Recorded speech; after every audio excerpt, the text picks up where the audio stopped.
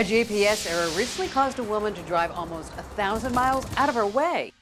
Well, let's be honest. When a 2-hour road trip turns into a 2-day trip, it's not only the GPS's fault.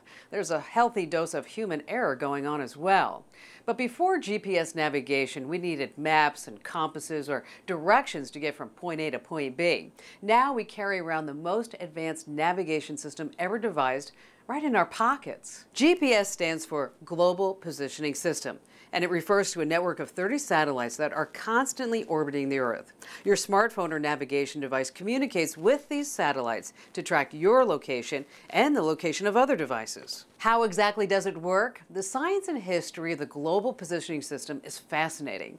Here's the short version. At any given moment, no matter where you're located on the planet, you have direct line of sight to no fewer than 4 GPS satellites at a time. That's because GPS calculates your location in all 3 dimensions by timing how long it takes a signal to reach your device. This signal is a high-frequency radio beam traveling at the speed of light, so the amounts are minuscule, but it enables the Global Positioning System to pinpoint your location to within a few meters. This accuracy is all thanks to Albert Einstein. According to his theories of relativity, we know that time actually moves differently the further you are from Earth and the faster you're moving. That means astronauts returning from the International Space Station are actually younger than the people born on Earth at the same exact time.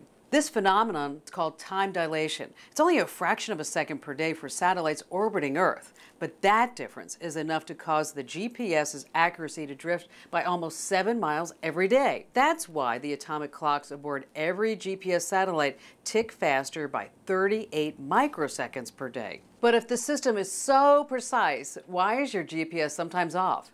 Things like buildings, trees, and even the atmosphere can interfere with that signal, and this affects the accuracy of your GPS device, which is why your readings may sometimes be wrong. The GPS was developed by the Department of Defense, and it became fully operational in 1994.